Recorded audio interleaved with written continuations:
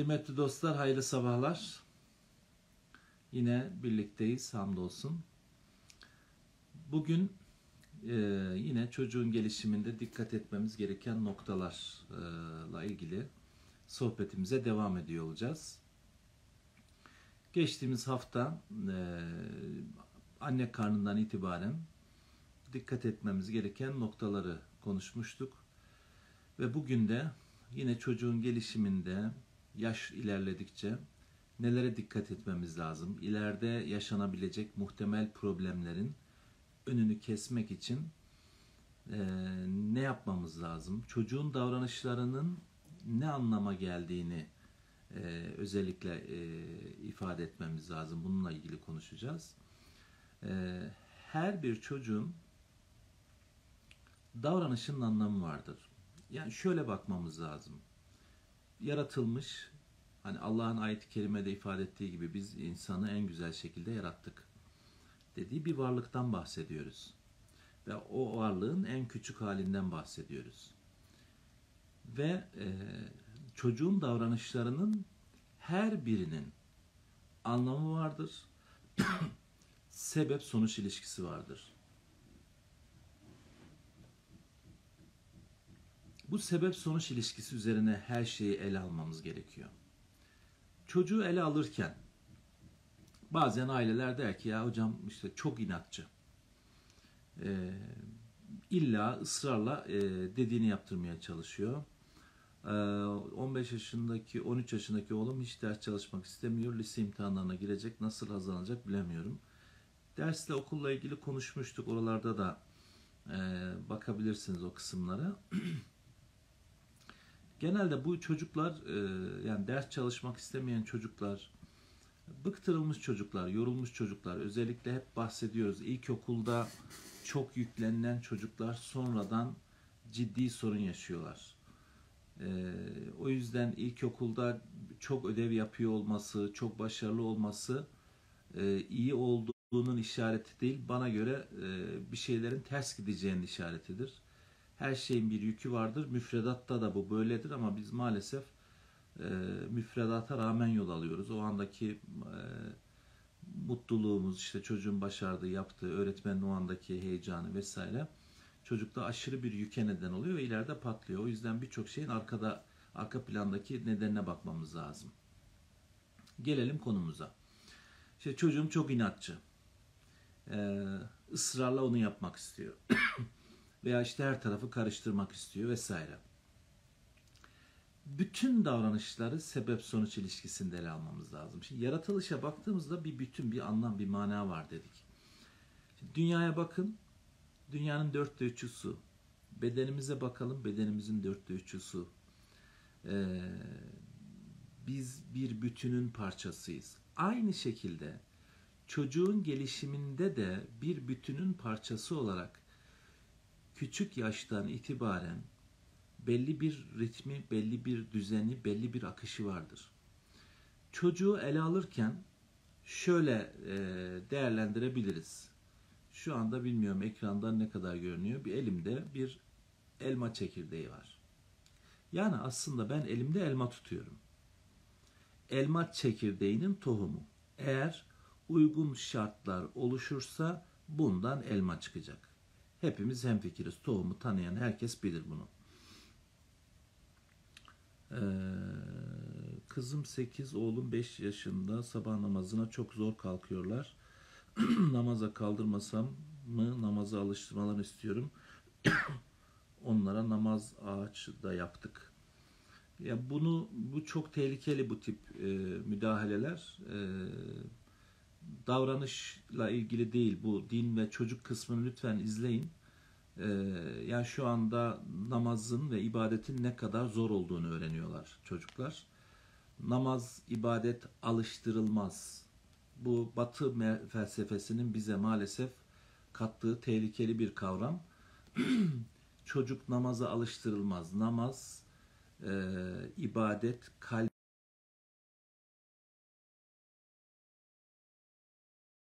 Çocuk ve din kısmındaki lütfen yayınları izleyin. Oradan daha rahat karar verirsiniz kanaatimce. tohum dedik. Her bir davranışın nedeni vardır aslında. Bakın elma çekirdeğine nereye geliyorum? Yani burada elma tutuyorum. Çocuğun da davranışlarının her biri aslında bir tohumdur. Yani inat ediyor diyelim, işte hayal kuruyor diyelim. Bir yolculuk var, o yolculuğun başlangıcıdır çocukluk dönemi, tohum dönemidir. İnat, neden inat eder çocuk? Şöyle değerlendirebiliriz. Yani sürekli biz bir şey istiyoruz, o hayır ben bunu istemiyorum. Biz bir şey yapmasını istemiyoruz, o ısrarla yapıyor. Diyor ki benim yapım bu, lütfen yazılımım bu, beni böyle bozmayın diyor aslında. Beni yolumdan, yolculuğumdan etmeyin diyor, çıkarmayın diyor. Ama hocam zararlı. Can tehlikesi yoksa, örnek zararlı, işte hava soğuk, illa işte ben bunu giyeceğim diyor. İnat ediyor. Biz bunu yaptığımızda şunu elinden alıyoruz çocuğun. Senin deneyimleyerek öğrenmene ihtiyacın yok. Senin deneyimleyerek aklını geliştirmeye ihtiyacın yok. Senin deneyimleyerek hayatı öğrenmeye ihtiyacın yok. Ben senin aklının yerindeyim ve ben senin aklının yerine düşünürüm. Bırak onu diyoruz aslında. İnat ettiği şey aslında kendinin gerçekleştirme sürecinin bir parçası. O inat, kendi şu andaki varlığını koruma refleksi aynı zamanda ilerleyen yaşlarda sebata dönüşecek. Bu inat ileride 10 yıl sonra, 20 yıl sonra, 30 yıl sonra bir işi ele aldığında onun peşini bırakmayacak. Bugün inadını kırdığımızda hayata tutunma aracını kırıyoruz demektir. Hayatla tutması gereken o en önemli bağı elinden alıyoruz demektir. İşte inadını kıralım da adam edelim. Biz adamlıktan çıkardığımızın farkına varmıyoruz. Oysa çocuk o inadını ilerleyen yaşlarda dirayete dönüştürebilmesi için buna muhtaç. Ve kendini gerçekleştirme sürecinin en önemli parçası. Yani beni yolculuğumdan koparıyorsunuz diyor. Çocuğun ağlaması, çocuğun inat etmesi, çocuğun çatışması, çocuğun vurması bir dildir o. Yani bir tohuma ben bu zararı verdiğimde bir aldım, çizdim, kırdım. Tohumun dili yok ki konuşsun. Allah'tan çocuğun dili var, konuşuyor. Okumamız lazım, anlamını okumamız lazım. Bir derdi var bunun, bir şey anlatmaya çalışıyor.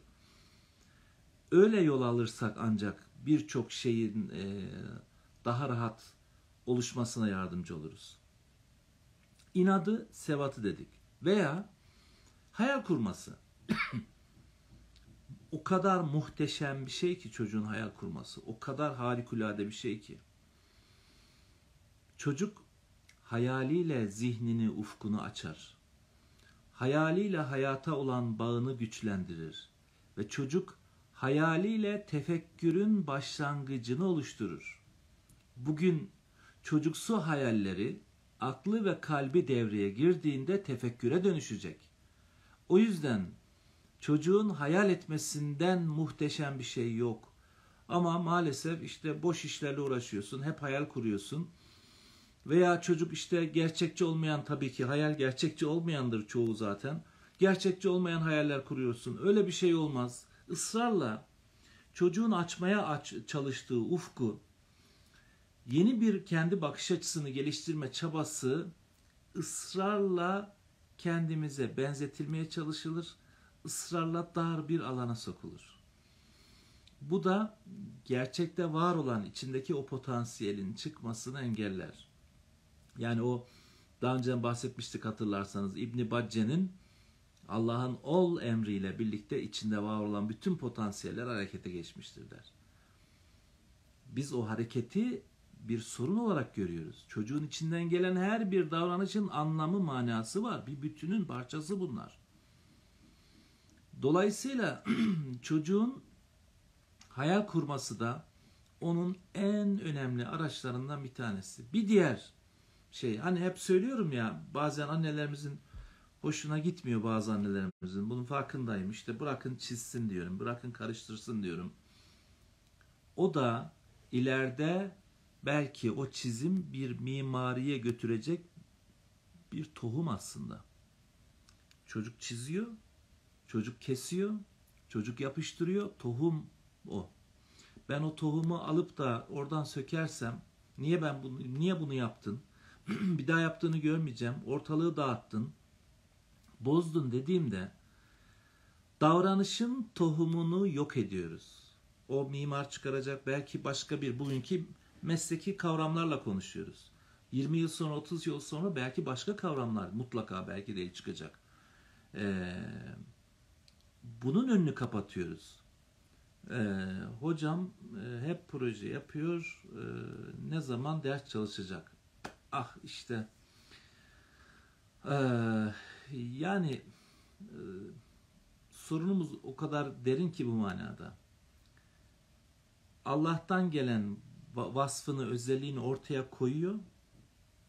Biz bunu sorun görüyoruz. Kulun oluşturduğu sistemi sorun olarak görmüyoruz. Yani çocuk zehirleniyor aslında. Eğer fıtratına uygun bir davranış ortaya konmamışsa, fıtratında var olmayan bir refleks istiyorsak biz ondan. Çocuk yok oluyor. Hayattan tadını kaybediyor. Geçen bir kızımız geldi ya. O kadar üzüldüm ki. Çocuk ortaokulda ve ben niye yaşıyorum ki diyor. Hayatın anlamı nedir diyor. Ben diyor niye yaşıyorum diyor. Boş her şey diyor. Çocuk ortaokul çağında. Kural, düzen, disiplin, onu yap, bunu yap. Hayatın rengini kaybetmiş çocuk. Bu çocuk 20 yıl daha nasıl götürecek hayatı? 30 yıl, 50 yıl daha nasıl götürecek hayat? Şimdiden tükenmiş. Ben eğitiyorum derken yok ediyorum aslında. Proje aslında biraz önceki soruya değinecek olursam, proje çocuğun kendi işte reflekslerini, o tohumun geliştirilmesi için en önemli araç. Bırakın yalap şalap gitsin. Biraz belli bir dengede gidiyorsa, çok dipte değilse, çok sorun değil. Yani gerekirse imkanımız varsa daha sonra bir ek ders aldırırız vesaire. Ama o projelerin bitmemesi lazım, tükenmemesi lazım. Neden biliyor musunuz? İlkokul, ortaokul dönemi bu özelliklerin, reflekslerin canlandırılması dönemi. Bir fidanı diktik. Toprağa tutunması için, topraktan ihtiyacı olan gıdayı alabilmesi için, güçlenmesi için ve canlı kalabilmesi için mutlaka ve mutlaka sulanması lazım değil mi? Belli bir süre. Yani desem ki ben, şu anda senin bu suya ihtiyacın yok. Ben sana 1 ay sonra su vereceğim, 2 ay sonra su vereceğim. Yani çocuğa desem ki şu anda dersini çalış, 1 ay sonra, 2 ay sonra projeni yap desem. Aynı o fidanın yaşadığı şeyi yaşatmış olurum. Çünkü ilkokul dönemi, ortaokul dönemi, öncesi de, ilkokul öncesi de dahildir buna. Çocuğun bir nevi altın çağıdır. Kendini ortaya koyduğu, kendini gerçekleştirdiği en önemli dönemdir. O dönemde bunu yaptı, yapmadı, bitti. Geçmiş olsun. Bırakır, hayatı bırakır. Çocuğun bir şeyleri yapıyor olması hayatla olan bağını kurmanın en önemli parçalarından bir tanesi. Ben ısrarla onu bırak, ders çalış, test çöz dediğimde hayatını çocuğun aslında zevksiz hale getiriyorum, tatsız hale getiriyorum ve çocuğun hayatındaki dersin de aslında okulun da ne kadar sıkıcı ve kötü bir şey olduğunu hissettiriyorum. Hiç değilse bunu bir dengeye sokmak lazım. Eğer dediğim gibi akışında gidiyorsa çok dert değil. Projesi açıkçası bana göre daha önemli çocuğun. Bir şeyleri yazıyor, çiziyor, karıştırıyor olması daha önemli. Sonra ne oluyor? Okul diyoruz. Mümkün değil zaten. Yani yapay bir şey çünkü bizim istediğimiz şey. Fıtrata uymuyor. Lise dönemine geldiğinde her şeyi silip atıyor. Ben diyor istemiyorum, ben okumayacağım. Savaş başlıyor. Gereksiz, anlamsız bir sürece giriyor sonra süreç.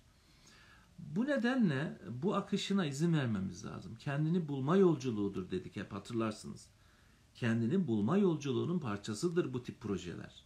Kendini bulacak ki Rabbini bulacak. Rabbini bildiriyoruz. Biz daha kendini bildirmeden, kendini buldurmadan. Bu nedenle olabildiğince esnek olmamız lazım. Yine bir fidan metaforundan örnek vereyim. Fidanın bu işle uğraşanlar bilirler. Veya işte domates dikersiniz, biber dikersiniz. Toprağı o ilk fidan halinde daha yeni canlanıyor, güçleniyor. Çapaladığımızda birden güçlenir, birden açılır. Çapaladığımızda, yani toprağı yumuşattığımızda müthiş derecede hızlanır büyümesi. Anne babanın evi de rahat bırakması da bu çapalamadaki toprağın yumuşatılmasına benzer. Evde çocuk rahat olacak ki kolay kök açabilsin, kök salabilsin, kolay kendini ortaya koyabilsin. Sıkıştırdım, daralttım, o yasak, bu yasak dedim, onu yapacaksın, bunu yapmayacaksın dedim. Daralttığımda çocuğun reflekslerini cılızlamaya başlar, cılız çıkmaya, büyümeye başlar. O yüzden buluğ çağına kadar çocuktan mesuliyet kaldırılmıştır.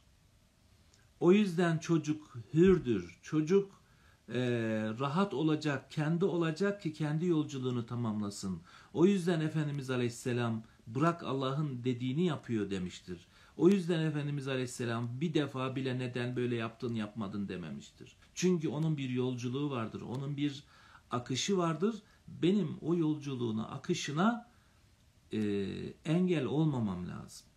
Anne babalığın en önemli görevi çocuğun fıtri gelişimine katkı sağlayacak ortam sağlamaktır. Engel olmamaktır. Mardin'de Kasimiye Medresesi'nde meşhur bir havuz vardır. Hayatı temsil eden bir havuz. O kadar güzel temsil edilmiş ki görenleriniz bilir. Havalandırma deriz hocam. Nefes aldırmak çok önemli bir şey söylediniz. Allah razı olsun. Evet, teşekkür ederim. Kasimiye Medresesi'nde hayatı sembolize eden bir pınar ve bir havuz vardır. Bilenler bilir, işte su pınardan akar, küçük bir havuza, korunmuş, yüksek korunaklı bir havuza. Ondan sonra biraz daha korunaklı alanı küçültülmüş, biraz daha genişletilmiş, biraz daha derin bir alana akar su. Sonra düpdüz bir alanda akmaya başlar, sonra derin büyükçe bir havuza su akar. Muhteşem bir tanımlama aslında, muhteşem bir tasvir. Şimdi bakın, o kadar güzel anlatılmış ki orada. Pınardan su akıyor. Su çocuğun doğumunu temsil ediyor. Ve kalın duvarlı diyelim, kalın bir çerçeve içerisine boşalıyor. Kurna deriz bizim orada. Kurnanın içerisine boşalıyor. Biraz daha kalın. Yani kalın neden? Korunaklı. Bebekken diyor korunmaya muhtaçtır diyor. Muhteşem bir tasvir. Bebekken korunmaya muhtaçtır. Sonra bir sonraki alana geçiyor. Oradan su bir sonraki alana, bir basamağa akıyor. Orada da yine minik bir havuz var ama artık sınırlar düşürülmüş ve daha derin. Diyor ki bura kendini bulma, çocukluk dönemi, kendini gerçekleştirme dönemi, sınırlar azaltılmış. Sınırlar düşürülmüş. Niye? Kendi oradan çıkabilsin diye. Oradan yükselen suyla birlikte hayatın havuzuna akıyor. Sonra da ahiretin havuzuna doğru yolculuk ediyor. Ve oradaki bebek ve çocuk tasviri çok anlamlı, çok manidar. Osmanlı'da böyleydi bu. Çocuk çok özgür, çok rahat, çok gevşek, bizim sanılanın aksine. Ama muhteşem bir ilgi var. Batılı filozofların daha önceki yayınlarımda paylaştım. Anlatımları var. Çocuğa verilen değer, çocuğa verilen önem. Mesela babanın sürekli çocukla beraber dışarıda geziyor olması. Çocuk yorulduğunda diyor omzuna alır diyor. Batı'da çocuk kavramı bile daha 1800'lü yıllarda ortaya çıkmış. Onun öncesinde çocuk anlamlı bir varlık değil Batı felsefesinde. O yüzden çocuğun bu kadar değer görmesi, önem görmesi onlar için tuhaf geliyor. Çocuk kavramı bile sonradan şekilleniyor. Ama bizim medeniyetimizde, bizim inancımızda var zaten bu. Biz o 200 yılın etkisiyle sürekli müdahale, sürekli dikteye odaklandık. Buna alıştık. O yüzden ritmini bozuyoruz çocukların. Bu nedenle bizim fıtrat boyutundan çocuğu ele almamız lazım. Açıkçası şu tercihi yapıyoruz. Yani okul dediğimizde, ders dediğimizde bize gelen danışanlarda ben şunu söylerim. Hocam ders çalışmıyor vesaire. Benim için önceliğim çocuğun ruhsal durumu. Çocuğun huzuru. Huzurlu ve mutlu olan çocuk hayatta bir şekilde başarır. Ama ben kendi kulun koyduğu o çerçeveye uyduracağım derken ki o çerçeve ne kadar uyuluyor, ne kadar milli eğitimin çerçevesinin farkındayız. O da soru işareti. Diğer yayınlarımızda paylaştığım için girmiyorum oraya. O müdahaleye bizim oluşturduğumuz çerçeve uymasını bekliyoruz. Orada soruna yol açıyor. O yüzden ben diyorum ki benim önceliğim çocuğun mutluluğu. Çocuğun huzuru. Çünkü mutlu ve huzurlu olan çocuk başarılı olur. Başarı sonradan gelir. Ama ben çocuğun elinden mutluluğu aldım, huzuru aldım, başarılı olsun.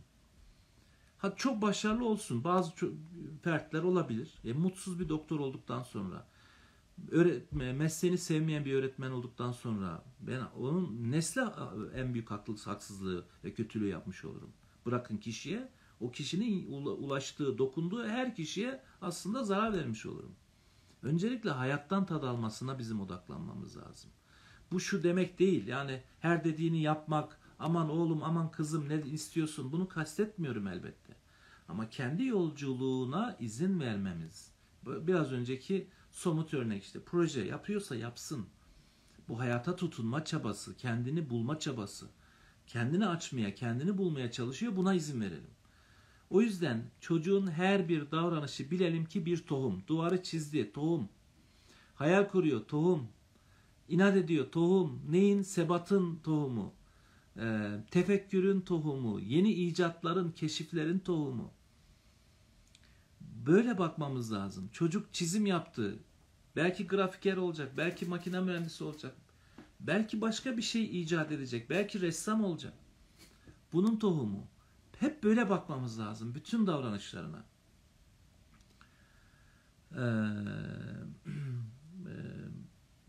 Bir çocuk sizin anlattığınız yöntemlerle bir çocuk 150 ila 200 yılda anca vatana millete burayı anlayamadım, orada kelime farklı. Sizin birkaç dersinizi hanıma dinlettim. Oradan anlatsın, sen ona bakma. Acaba kendi çocuğu çok özür. Kendi çocuğu günümüz sistemin tam anlayamadım ama açıkçası ben 25 yılı aşkındır bu işin içerisindeyim. Ben de 3 çocuk büyüttüm. Hamdolsun ellerinizden öper 3 çocuğum var. Şu anda söylediklerimin hepsini kendimizde çocuklarımıza uyguladık. Çocuk değil artık yetişkinler hamdolsun. Şimdi bazı şeyleri ben deneyimlemeden, tüh vah demeden, keşke demeden uygulamanızı arz ediyorum. Bunun için anlatıyorum. Tabii ki çocuklarınız sizin çocuklarınız. Tercih sizin. Ama sonrasında keşke hocam bunları önceden bilseydik. En çok karşılaştığım cümledir bu. Keşke bunları önceden bilseydik. Keşke bunları 10 yıl önce, daha geçen Gaziantep'teydim. En çok duyduğum cümle buydu. Hocam ya siz geç kaldınız ya biz geç kaldık. Bu cümleleri ben 10 yıl önce duymalıydım. Keşke 20 yıl önce tanışsaydık. Bunları bilmiyorduk cümleleriyle çok sık karşılaşırız. Veya hocam bizim büyüyü anlatıyorsunuz cümleleriyle. Tabii ki herkesin çocuğu kendine, biz üzerimize düşeni yapıyoruz. Niye yapıyoruz? Öbür tarafta bunları biliyordun da niye anlatmadın denmesin çabası içerisindeyiz. Üzerimizdeki açıkçası vebali atmaya çalışıyoruz. Bazı şeyler biliyorum, bazı alışkanlıklarımıza ters geliyor. Bazı kalıplarımıza zıt geliyor. Bazen insan o kalıptan çıkmaktan korkar. Kendini güvensiz hisseder. En iyi şey, en garantili benim bildiğimdir der ama o bildiği şeyin neye mal olduğunu maalesef bir hayatı mahvettiğinde fark eder. Ama iş işten de geçmiş olur. O yüzden iş işten geçmeden ben üzerimize düşeni anlatmaya çalışıyorum. Her platformda da bunları paylaşıyorum. Tabii ki takdir sizlerin burada.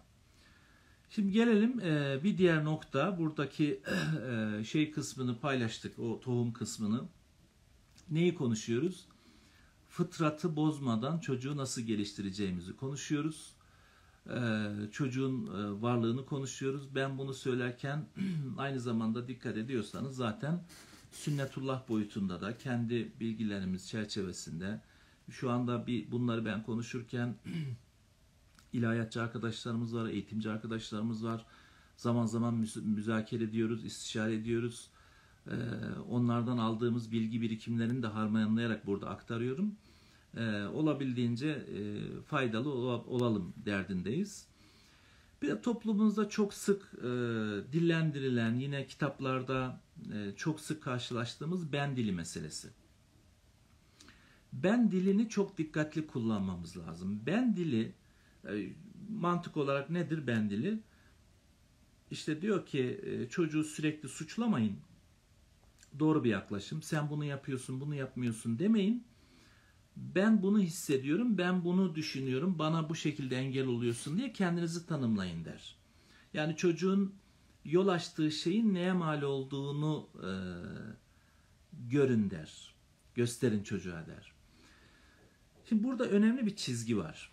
Mesela çocuğun davranışının neye mal olduğunu çocuğa gösterelim derken ben dilinde riskli olan nokta şu.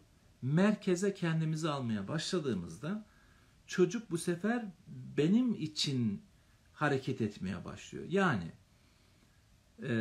ben konuşuyorum, sözümü kesme, tamam.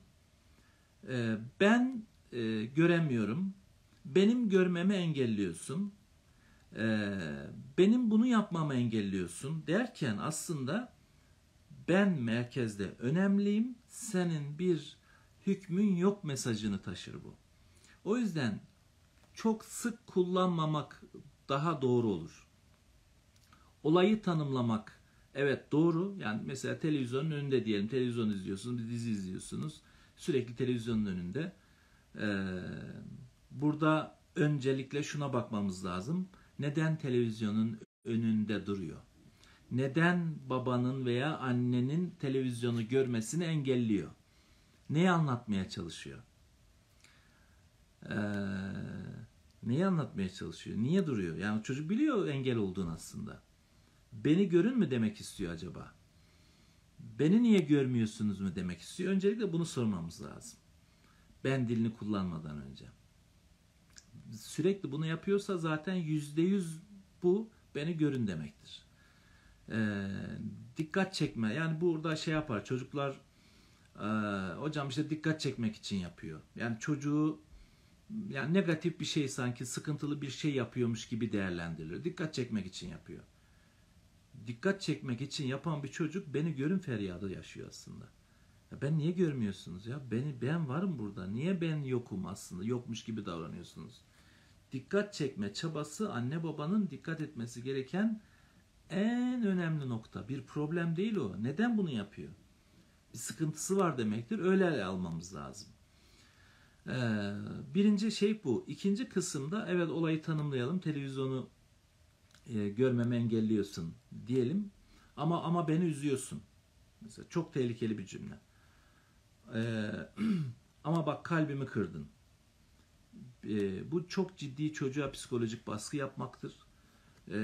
Çocuğun sürekli kim söylüyorsa bunu onu düşünmesine neden olan bir şeye neden olur. Yani aman annemi üzmeyeyim. Aman babamı üzmeyeyim. Yani ben üzüleyim. Annem üzülmesin ben üzüleyim. Babam üzülmesin ben üzüleyim. Babam mutlu olsun ben mutsuz olayım. Şu anda yetişkinlerle çalışıyorum. 45 yaşına gelmiş, 50 yaşına gelmiş, iş adamı. Tıkanmış. Bütün beden kilit halinde.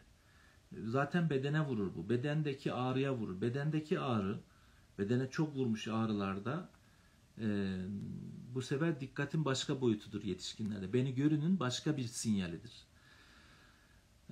Çok mesela beden çok ciddi sancılar, ağrılar yaşar, kendini ispat ettirmeye çalışır. Bakarsınız baba faktörü çok önemlidir. Babaya kendini anlatmaya çalışıyor. Babaya kendini göstermeye çalışıyor. Çünkü baba sürekli eleştiriyor. Baba sürekli eksik görüyor. Bu yetişkinlikte başka problemlere neden olur. Dolayısıyla Sürekli kendimizi merkeze alarak yaklaşım sergilemek riskli bir durumdur. Bu riskli durumu ortadan kaldırmak için de sadece olayı tanımlamamız yeterli. Beni merkeze alıp, kendimizi merkeze alıp bana bunu hissettiriyorsun, bana şöyle hissettiriyorsun dediğimiz zaman çok ciddi sorunlara neden olur. Yetişkinlerde karşılaştığımız en büyük sorunların bir tanesi de çocukken annenin, babanın bak evden giderim ha, böyle yaparsanız seni sevmem ha cümleleri o kadar tehlikelidir ki yetişkinlik döneminde işte kaygı, korkuların temelini oluşturur. Panik atakların temelini oluşturabilir. O çocukluk yaşta yani düşünün anne ve baba hayatının en önemli bağı. Biz farkında değiliz. Çocuk hissediyor bunu ama çocuk yaşıyor. Anne baba hayatının en önemli parçası, en önemli mihenk taşı ben giderim diyor. O kadar içeride duygu dünyasında, hayal dünyasında o kadar travmalar oluşur ki. Annem giderse şöyle olursa böyle olursa bir sürü senaryo eleştirir. Çocuk zekidir. İnanılmaz senaryolar üretir çocuk.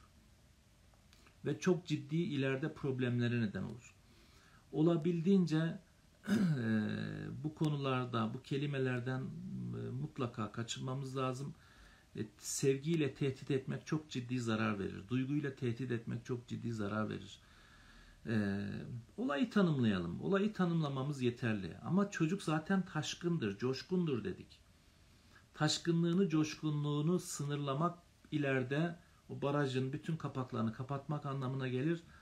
Baraj patlar, o zaman ne olduğunu anlarız. Ama iş işten de geçmiş olur. Ve günümüzde çok farklı problemler artık karşımıza çıkmaya başladı. Nasıl farklı? Genç şimdi babayı, anneyi dövmeye başlıyor. Yani buna benzer örnekler yaşıyoruz artık. Küçükken anne sınırlamış, baba sınırlamış ve bir yaşa geliyor ondan sonra yani acımasızlaşmış çünkü o içindeki şefkat, merhamet köreltilmiş. Yok edilmiş demeyeyim de köreltilmiş. Bu ne oluyor? Acımasızlaştırıyor ve ileride çok daha tehlikeli bir boyuta geliyor. Bu şeye baktığımızda, suç makinesi haline gelmiş insanlara baktığımızda en temel sorunlarından bir tanesi fiziksel ve ruhsal olarak yaşatılan travmalardır. İleride çok ciddi toplumsal, sosyolojik problemlere neden olur diyelim.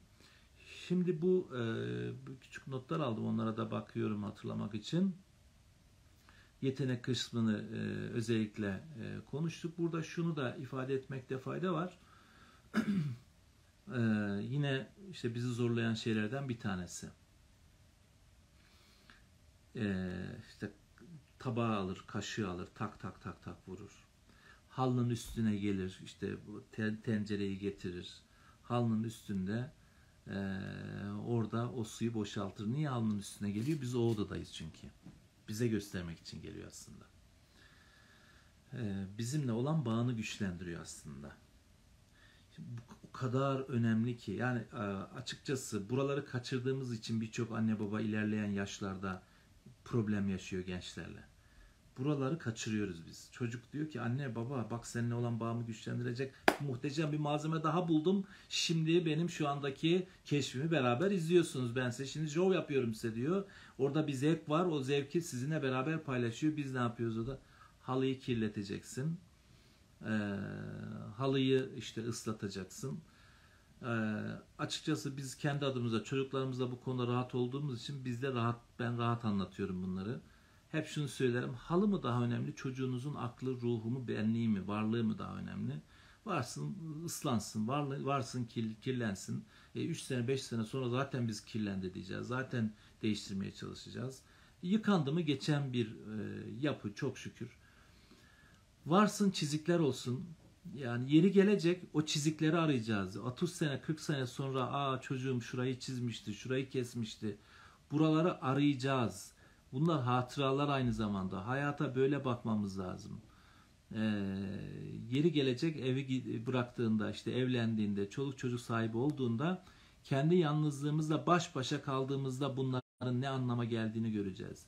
onu yaşamama adına, şimdiden tedbirini alma adına, ya çocuğumla ne güzel vakitler geçirdim, çok mutlu bir çocuktu, biz de çok mutluyduk diyebilmemiz için bunları söylüyorum. İlerleyen yaşlarda çok arayacağız. O yüzden hep söylerim, çocuğunuzla güreş tutabildiğiniz kadar tutun, şakalaşabileceğiniz kadar şakalaşın, oyun oynayabileceğiniz kadar oynayın. Keyifli bir sürü vakit, sürekli vakit geçirin ki bir gün gelecek, o günleri arayacağız ve bulamayacağız. O günler geçecek. Bu günleri unutacağız. Bunları ne kadar çok yaşarsak işte hayatın bütünlüğü, ailenin bütünlüğü böyle sağlanıyor. Gelelim halıya. Çocuk halıya döktü. Aslında neyi yapıyor orada? Bir keşif, bir icat yapıyor. Hayatındaki ilk projesidir çocukların bu tip keşifleri, deneyimleri. İlk projeleridir. Ses çıkarmak, o tencereyi alır tak tak tak tak vurur. Bir şeyleri alır keser. İşte kalemi alır, keçeli kalemi, bir duvarı çizer, bir kumaşı çizer. Bunlar icadı şu anda. Çocuğun keşfi, hayatı anlamaya çalışıyor. O kadar değerlidir ki bunlar. O kadar değerlidir ki. Ben kendi çocuklarımda yaşadım. İşte herhalde anaokulu yaşlarındalardı.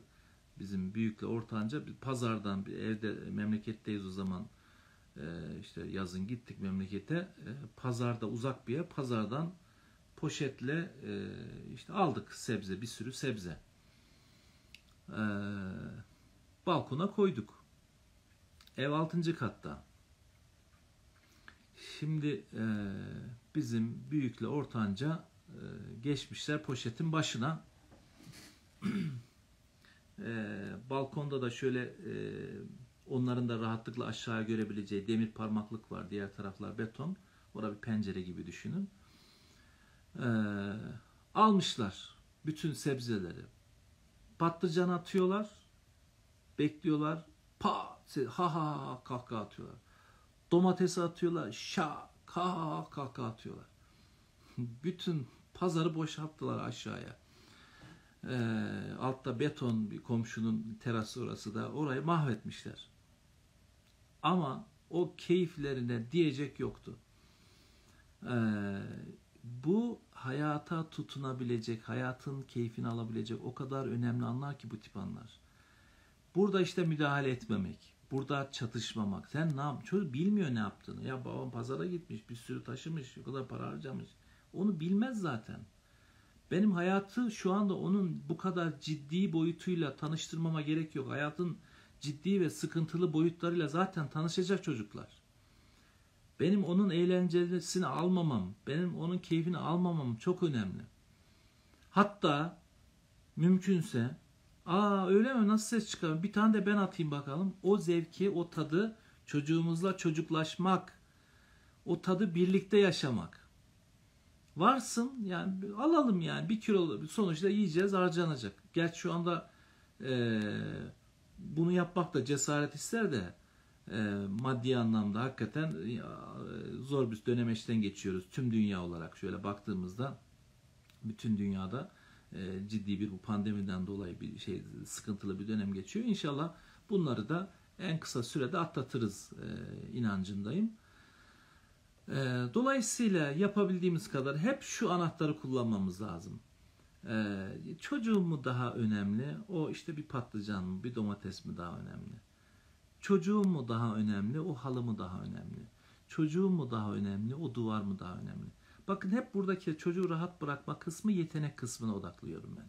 Yetenek kısmında, kendini ortaya koyma kısmında rahat bırakmayı kastediyorum. Bu şu demek değil.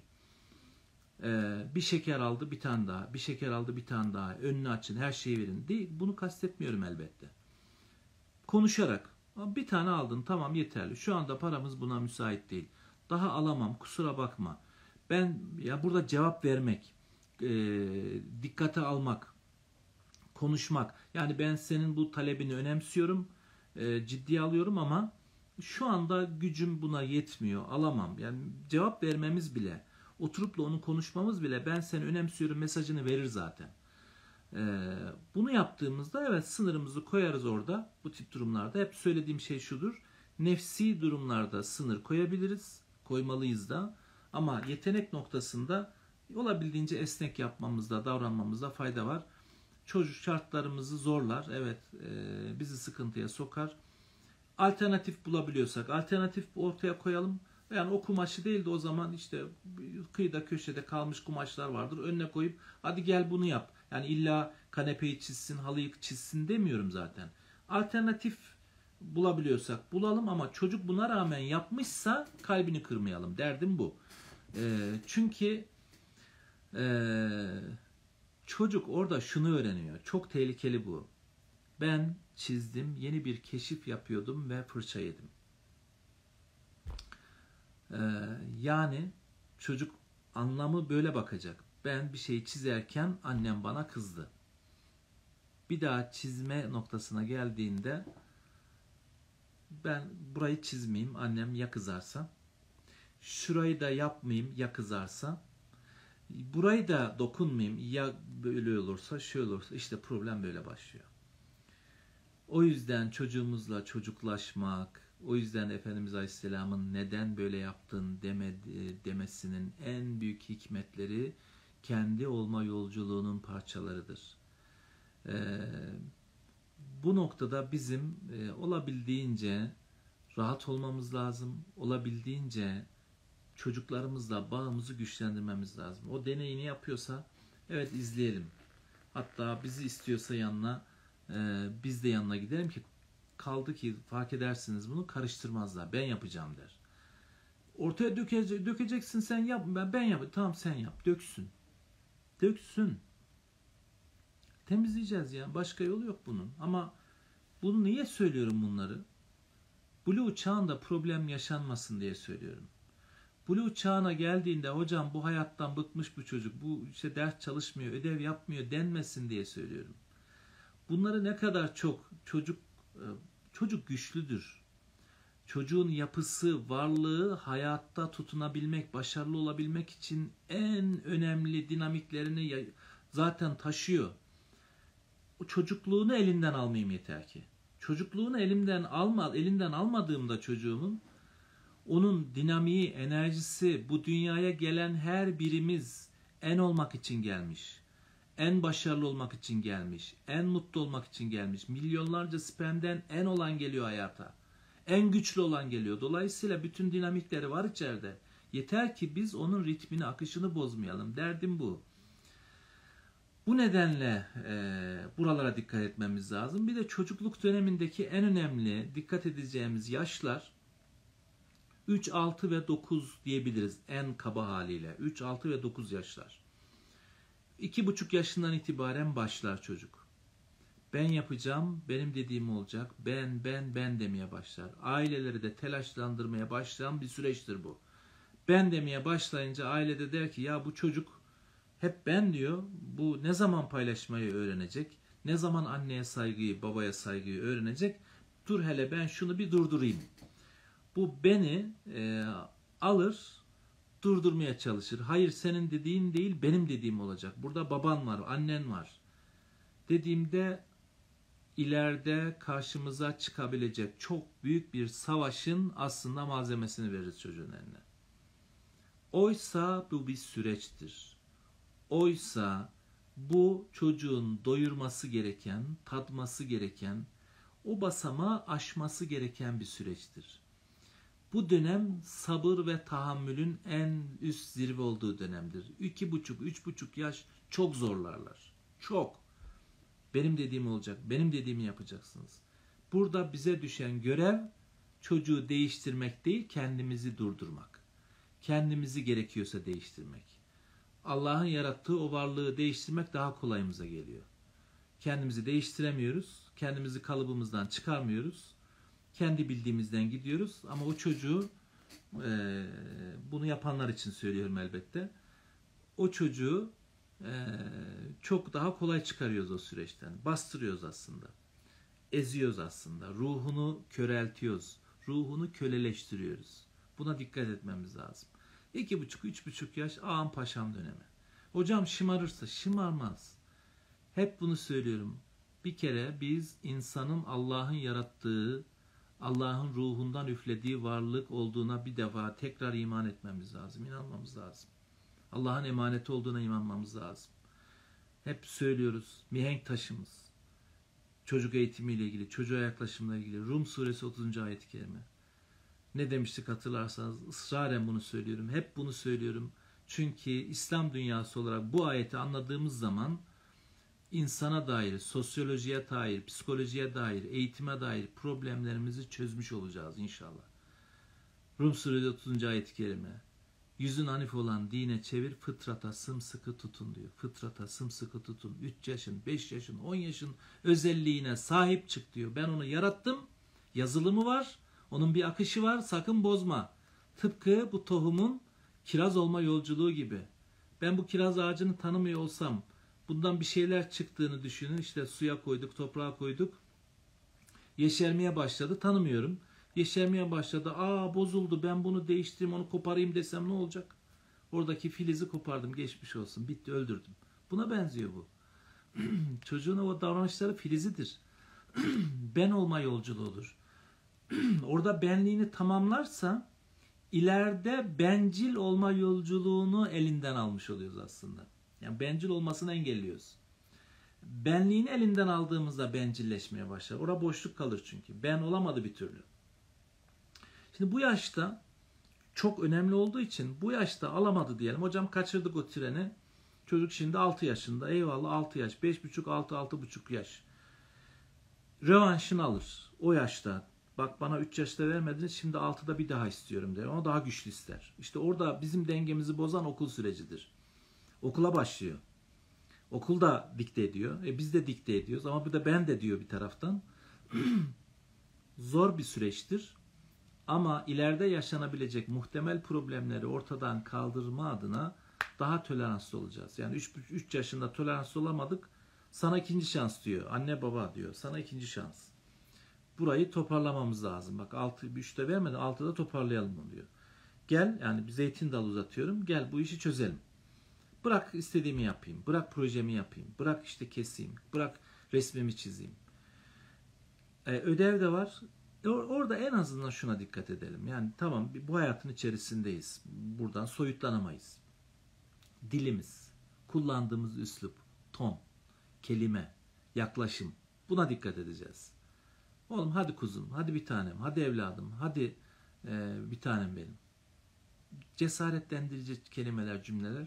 Ama şeye de izin vererek, yani o noktada kendi fıtratından var olana izin vererek.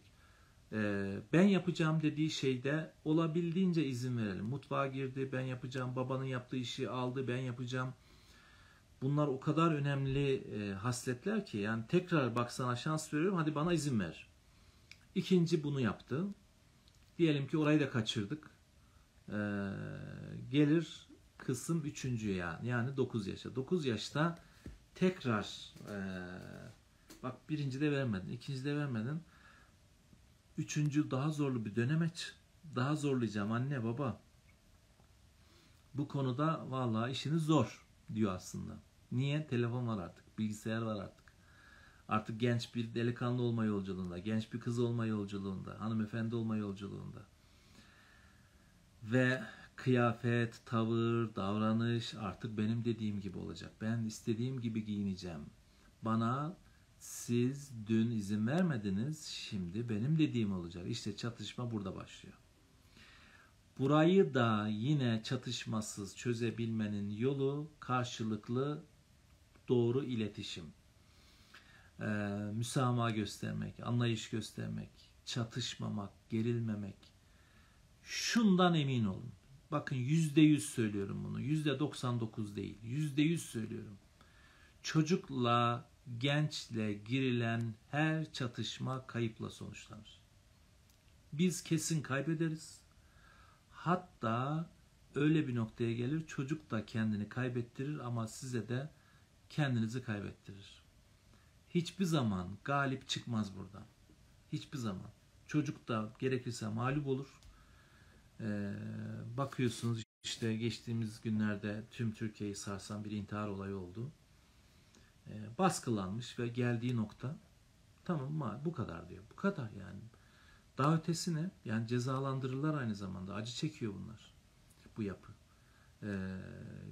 Bizden göremediği şefkati, merhameti görmesi gereken şefkati, merhameti alamadığı için bu hayattan gidiyor. O kadar mesulüz ki buralarda. Bu işte daha sonra 100 yıl sonra, 200 yıl sonra, yani ben bugünkü çocuğu konuşuyorum, bugünkü çocukları konuşuyorum, elimizdeki çocukları konuşuyorum. Bu vebaldir, hepimiz için vebaldir. Ahirette inanıyoruz, soracak bu çocuk bunun hesabını. Allah beni böyle bir yaratmışken sen neden bana müdahale ettin, neden beni bozdun? Hep şunu söylerim. Biz İsmaillerimizi kime kurban ediyoruz? Allah'a mı kurban ediyoruz, sisteme mi kurban ediyoruz? Buradan bakmamız lazım. Bu hayatın içerisinde doğru mücadele edebilmesi için Allah bütün donatıları vermiş. Bu yüzyılda yaşayacak çocuk bu yüzyılın ihtiyaçlarıyla gelir. O yüzden anne karnında hissetmeye, algılamaya başlar. Hazırlanır bu ortamda. Afrika'daki ona göre hazırlanır. Kutuptaki ona göre hazırlanır. Çöldeki ona göre hazırlanır. Ormandaki ona göre hazırlanır.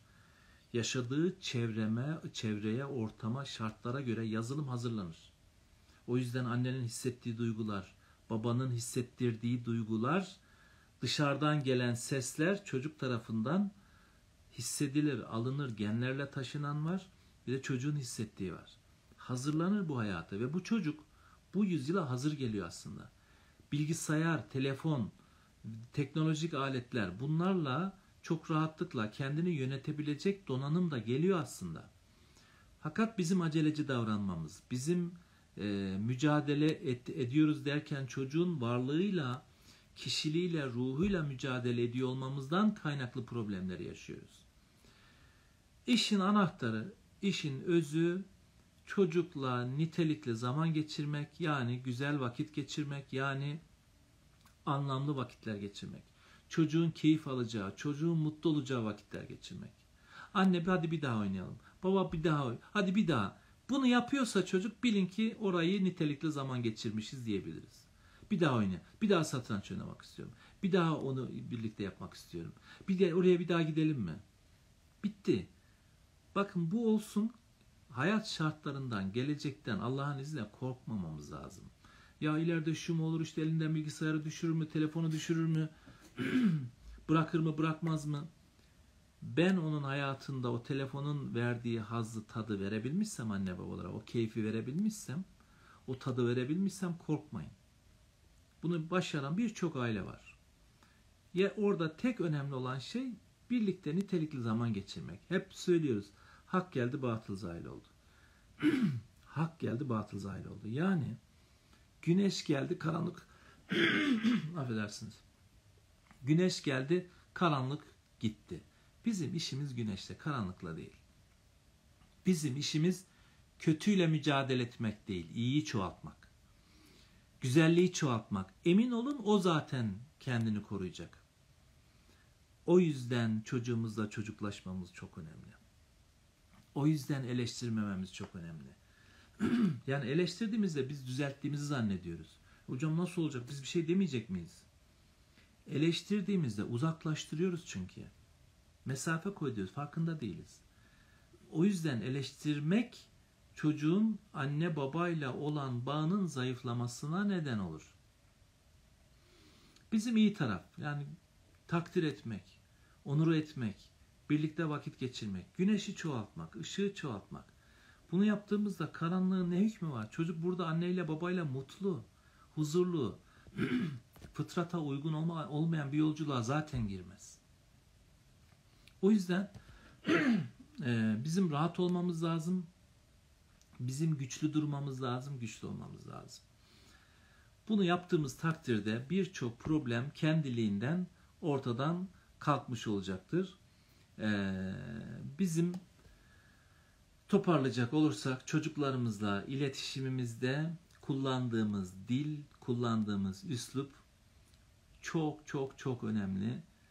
Çocuk bizim gözümüzden sevgimizi hisseder ama o göz ona bakmıyorsa, o göz televizyona bakıyorsa, o göz telefona bakıyorsa çocuk ihtiyacı olan iletişimi kuramıyor demektir. O ihtiyacı olan gücü anneden babadan alamıyor demektir. Baba burada çok önemli. Yeni yapılan bir araştırma sonucu, bu araştırma sonucuna göre hemen bir bakayım, bulabilirsem, İngiltere'de yapılan bir araştırma babanın rolüyle ilgili. Evet, bakın çok enteresan. Oxford Üniversitesi tarafından yapılan bir araştırma sonucu bu. 0-3 yaş arasında babasıyla vakit geçiren çocukların daha zeki olduğu tespit edildi. Buna göre babalar annelere oranla çocuklarını daha serbest bırakıyor. Bakın anahtarın da ne olduğunu söylüyor. Bu durumda çocukların beyinlerinin daha çabuk gelişmesine neden oluyor. Biraz önceki bizim çapı örneği gibi. Çocuğun serbest olması çok önemli. Bu bakın biz Oxford'dan bunu deneyimledik. Peygamberimiz söylemiş bunu zaten. Yani bunu teyit ediyor aslında bu tip deneyler, bu tip araştırmalar, incelemeler. Bizim buraya bir iman etmemiz, buraya odaklanmamız lazım. Buraya gerçekten sarıldığımızda birçok problemimiz o kadar kolay çözülecek ki. Bizim insan olma yolculuğunu bozmamamız lazım. İslam olma yolculuğu, insan olma yolculuğu. İnsan olma yolculuğu, İslam olma yolculuğu. Bir bütün. O yüzden ayet-i kerimede bakın o kadar anlamlı ki. Ya yüzün hanif olan dine çevir diyor, fıtrata sımsıkı tutun diyor. Yüzün hanif olan dine çevir, fıtrata sımsıkı tutun. Çünkü bir bütün. Allah insanı İslam üzere yaratmıştır. Hadis-i şerifte de geçiyor malum. O yüzden çocuğun davranışlarının her biri İslam olma yolculuğunun, Allah'ı bulma, Allah'a ulaşma yolculuğunun bir parçasıdır. İşte hayal, tefekkür dedik. Yani mutlu olacak, güçlü olacak ki, kendini bulacak ki sonra Allah'ı bulsun. Bunlar bir bütünün parçası. Ama ben onu buradan kopardığımda, onun fıtratında ona verilen özellikleri, yetenekleri kopardığımda çocuk kendini bulma yolculuğunu kaybediyor. Sonra da işte Allah'ı bulma yolculuğundan maalesef alıkonulmuş oluyor. O yüzden çocuk yetiştirmek bir bütündür. Yani din başka bir şey, çocuk başka bir şey değil. İbadet ettirmekle ilgili ben çocuğa namaza alıştırayım derken çocuğun eğer ruhunu, kalbini örseliyorsam, çocuğun kaldıramayacağı bir yük veriyorsam işte burası riskli bir durumdur. Çocuğun çocuk olma yolculuğunu yani insan olma yolculuğunu yani İslam olma yolculuğunu sekteye uğratıyorum demektir. Bunun metodolojisi ortadadır. Buluğ çağına kadar çocuktan mesuliyet kaldırılmıştır der hadis-i şerif. Ama o kadar çok ezberlerimiz var ki biz mesul tutuyoruz çocuğu. Allah mesul tutmuyor, ben tutuyorum. Bir babamız vardı, bununla toparlayayım. Çocuk 5. veya 6. sınıftaydı. Çok öfkeli bir gün geldi baba. Ya hocam dedi işte bu çocuk şunu yapmıyor, bunu yapmıyor. Çok ağır hakaretler ediyor çocuğa. Sorumsuz işte falan filan. Dedim ki bakın ya çok üstüne gidiyorsunuz. Çocuk nihayetinde yok hocam dedi şöyle adam oldu dedi bunu biliyor ona cevabı var buna cevabı var yapacak dedi. Dedim ki peki bir de şöyle düşünün dedim. Allah uzun ömür versin ama bu çocuk Allah vermesin vefat etse huzura çıksa dedim. Allah cennete mi koyar cehenneme mi koyar ne diyorsunuz dedim. Hocam cennete koyar dedi. Durdu bir düşündü. Cennete koyar dedi. Niye dedim. Daha çocuk dedi. Biraz önce siz ne söylüyordunuz dedim. Çocuk değil diyordunuz dedim. Allah'ın mesul tutmadığı, Allah'ın cennetlik olarak ilan ettiği, Allah'ın günahsız olarak ilan ettiği biz o varlığı ne hale getiriyoruz? O varlıkla ne yapıyoruz? Ne yaşatıyoruz? Bunu görmemiz lazım. Hayatın baskıları, işte çevre şartları vesaire bizim o konudaki fıtratımızda var olan aslında o güzelliği elimizden alıyor. Buna izin vermeyelim. Çocuğumuzun gözüne baktığımızda inanın ben çocuklarla vakit geçirmekten o kadar enerji alıyorum ki, o kadar keyif alıyorum ki. Evet bedensel yorucu ama enerjisini tazeliyor insan. Onun o saflığı, o temizliği, o masumiyeti o kadar iyi geliyor ki insana. Her fırsatta o çocukların olduğu ortamlarda ben boğuşmayı çok severim. Akrabaların, çocuklar geldiklerinde ilk işim boğuşmaktır. Evet fiziksel olarak yorucu ama müthiş keyifli. Bir baba yorgunsa yorgunluğunu böyle atsın. Bir anne yorgunsa yorgunluğunu böyle atsın. Buna alıştığımızda, alışma bizimle ilgili. Biz alıştığımızda birçok şeyi çok daha rahatlıkla çözümler hale geliriz diyoruz efendim. Ve bugün sohbetimizi de burada tamamladık. Katkılarınız için teşekkür ederiz.